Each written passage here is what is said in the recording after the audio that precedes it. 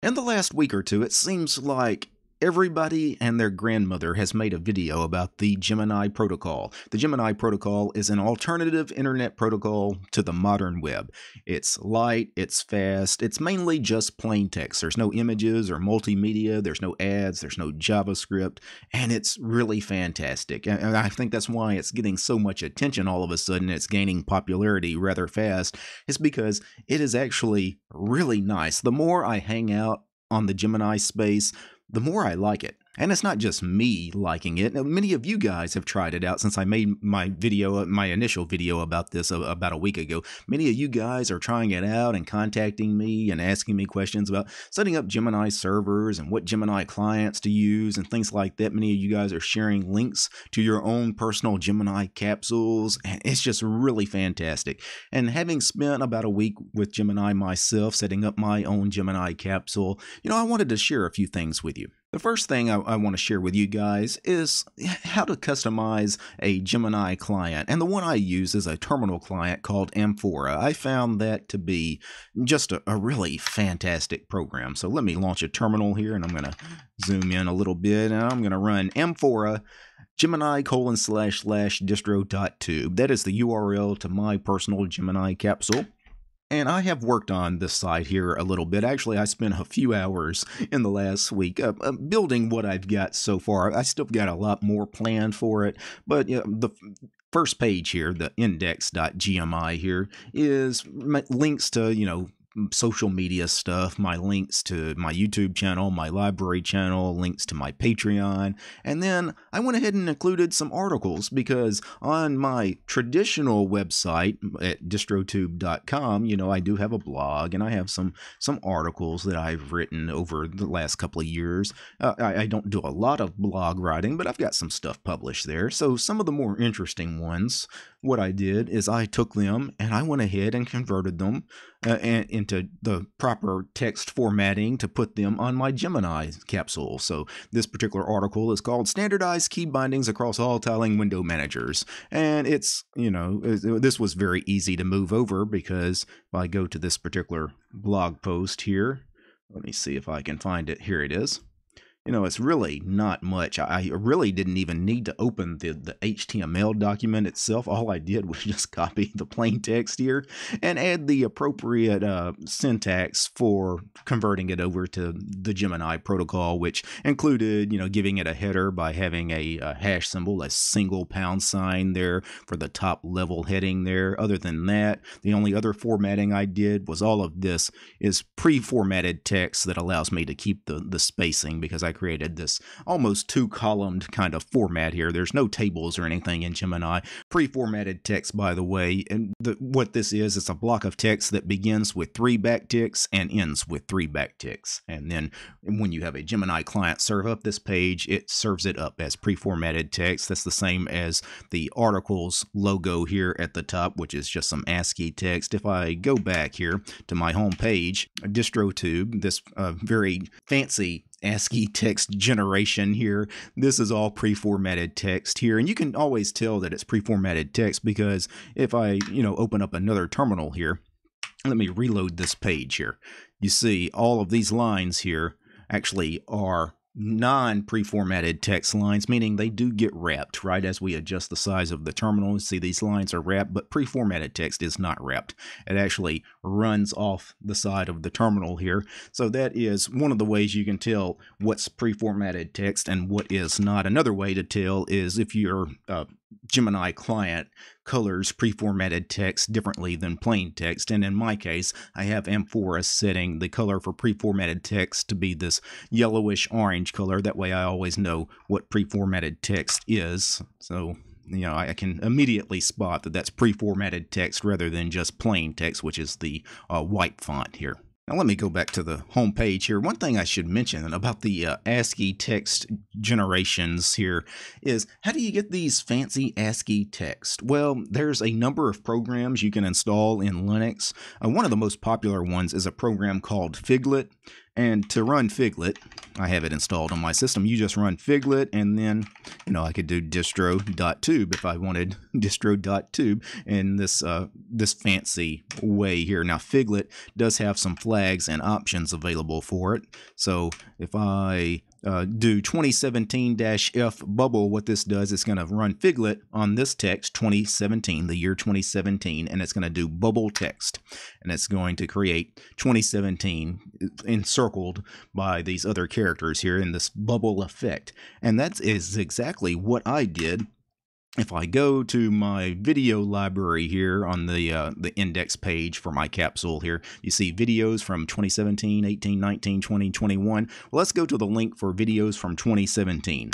I'm going to hit 8 on the keyboard, and you see that is the text I generated in the terminal, and then I just pasted it as pre-formatted text in this particular page on my Gemini capsule. Now, if you want fancier text generations, there's a lot of online tools that you could use. What I would suggest doing is go to your favorite search engine and just do a search for ASCII text generator, and there's a million of them. It really doesn't matter which one you use. Most of them use the same programs. Most of them are just web front ends to things like Figlet and Toilet and a bunch of other text generation programs. But all you do is go in one of these and then, do distro.tube, for example. And then I'm going to create it in what style? I want the bloody style here. And you can see distro.tube, this kind of horror movie kind of effect, which if I go back here, and let me go back to the top of the page, that is where I got that effect going on my home page. Now let me switch workspaces here, because on another workspace I have a terminal open, and I've already SSH'd into my Gemini server. If I do pwd, I'm in home/Gemini, because this user is called Gemini. And then I'm going to cd into content, and in content is actually where I have all of my documents for the Gemini server, for the site itself, including the index page, index.gemini. Let me open that in Vim. And I'm going to go to the top, and you see all of the ASCII text here at the top. That is what's creating that distro.tube bloody text effect. It doesn't look quite right in this terminal, but that's all I did was copy this and pasted that here. It doesn't display it correctly, but make sure you wrap it in the 3 backticks. So it needs to begin with 3 backticks, and it needs to end in 3 backticks, and that creates the pre-formatted text you need. Let me quit out of that. I'm going to go back to the Gemini client here, the Amfora client. Now, I've gotten questions about how to theme the Amfora client, because my Amfora client doesn't look like your Amfora client, because I've really played with the colors to fit my general color scheme that I use in all my tiling window managers, and I want it to match my terminal color scheme and my Emacs color scheme. I use the color scheme that I use in pretty much everything here in Amfora. But how did I achieve all of that? Well, let me open up a terminal. Let me zoom in a little bit. And in Vim, I'm going to open up .config Amfora config.toml.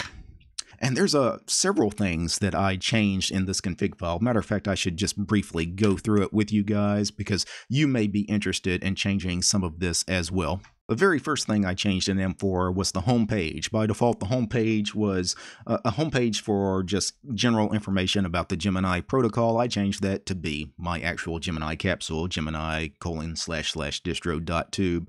By the way, if you ever open a terminal and the page is not quite right, what you need to do is just hit R on the keyboard in Amfora to reload the page so it fits back correctly. It adjusts to the correct terminal size. That does happen anytime you have a terminal full screen and then all of a sudden you change it to half width. Well, it's still displaying the text like it's full screen, so just hit R on the keyboard to quickly reload it, and it reloads immediately anyway, because again, we're just dealing with plain text. Some other settings here: color equals true. You want color to equal true so you can have color in Amfora. ANSI equals true. Bullets equals true. What bullets is if you have a list, you do lists with asterisks, but if you want them to actually be changed to bullets, like this here, this is the bullets here. If this was set to false, bullets equals false, you would have just the asterisks appearing rather than the actual bullets. I have show link equals false. What that is every link on the page. We have a link And then we have the title. I don't need to see the actual link. I only want to see the specified title for that link. If I had show link equals true, we would have the title and the link both displayed. But again, that's just extra information that I really don't need to see. Some other things I changed in Amfora was HTTP equals, and then whatever browser you want to use to open HTTP links. I set this to LibreWolf. You can set it to whatever. You can leave it as HTTP equals default, which will always use your default browser on the system if that's what you want to use. I also set the search URL, which is, there's a Gemini search engine at this URL, so anytime I do the search command, it's going to go to that site. You can also adjust the margins and the width. So the margins are the percentage of margins on either side of your Gemini pages. So at 0.10, that's 10% margin on either side. So it needs to be a number between 0 and 10. Of course, is no margin. I also have max width equals 140 characters. By default, I think it's set to 100 characters. I wanted it to be a little wider.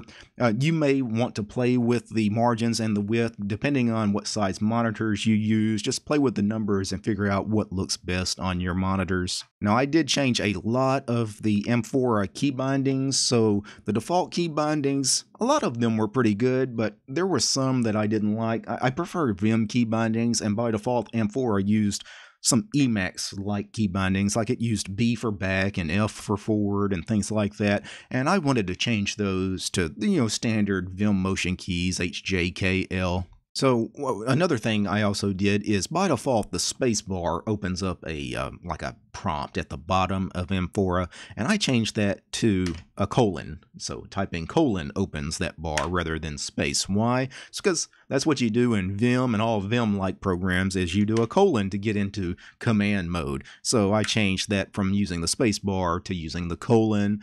I changed some other stuff. H and L go back and forward, and B is now getting me to the bookmarks. O is an edit, so if I type O, it's going to edit the URL that I'm actually on right now. So O really is for opening a URL, but it's opening the one you're currently on. But I could adjust this to, maybe I wanted to, instead of going to my index.gmi, maybe there was a page on here called next.gmi. I could just adjust the URL I'm on to whatever it is I want to go to. Now, some of these key binding values were not here in the Amfora config by default. They were not in the example config. So how did I find some of these settings? Well, what I did is I dug through the source code a little bit. If you go to the Amfora GitHub and look at the source code, go to config, and in config, go to this file here, keybindings.go. And I searched through this file until I got to this section here, config bindings equals map command string, and then these here. So key bindings, bind link 1, bind link 2, all of this, bind home, bind bookmarks, all of these. These are values that you could plug into this here. Matter of fact, let me find some of the ones I just showed you. There's bind_home is H.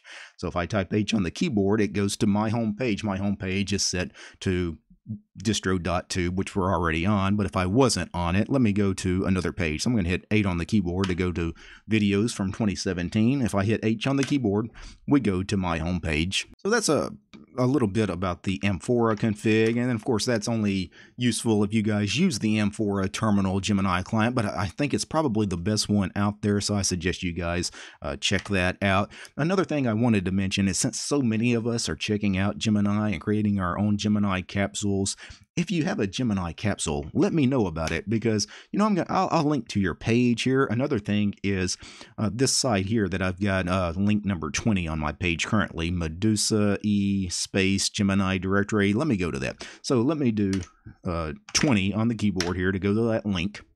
And this is a guy that has created a directory of various Gemini capsules. So if you create a Gemini capsule, make sure you go and let this guy know about it so he can add it to the Gemini directory. Again, there's a Gemini search engine as well. Let me go back here. I have the Gemini search engine linked here. This is link 14, at least that's what it is currently. Until I add some more links, then the numbers will adjust. But if I go to number 14 here, geminispace.info. This is the Gemini search engine.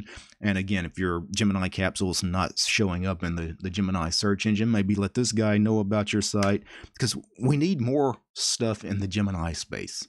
And what I think I'm going to do is, the very first comment of this video, what I'm going to do is I'm going to make a comment myself, and I'm going to pin it. And I want you guys, if you've created a Gemini capsule, post a link to your Gemini capsule. Give me the URL. And by posting your URL, of course, I may check out some of your sites, and you guys can check out each other's sites, your Gemini capsules. Maybe we all interlink to our capsules. No pressure on that. Link to what you want to link to, things you find useful. But I think we need to do more promoting of Gemini. Already a lot of people that are checking it out are finding it just a fascinating thing. I know I've just been blown away by it.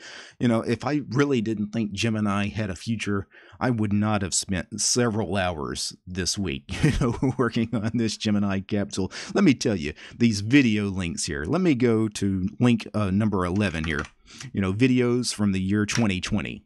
If I page down here, this was not easy to create. I had to go get every title of every video from the year 2020 that I made, and then give you guys the library link is what I posted. That took some time. This was not something that was just a 10-minute job, right? I've spent several hours putting this together. I know a lot of you guys have spent a lot of time working on yours. So again, post yours in the show description. Again, look for the pinned comment below, and that's where you guys should leave your URLs for your Gemini sites. Now, before I go, I need to thank a few special people. I need to thank the producers of this episode. I need to thank Absy, Dallas, Devin, Fran, Gabe, Lou, Corbinian, Mitchell, Lakami, Arch 5530, Chris, Chuck, David, the other David, Donnie, Dylan, Gregory, Lewis, Paul, Pick, VM, Scott, Wes, and Willie. They are my highest tiered patrons over on Patreon, and they are the producers of this show. I also need to thank each and every one of these ladies and gentlemen as well. These are all my supporters over on Patreon, because DistroTube is not corporate sponsored. I'm sponsored by you guys, the community. If you'd like to help out, look for DistroTube over on Patreon. All right, guys. Peace.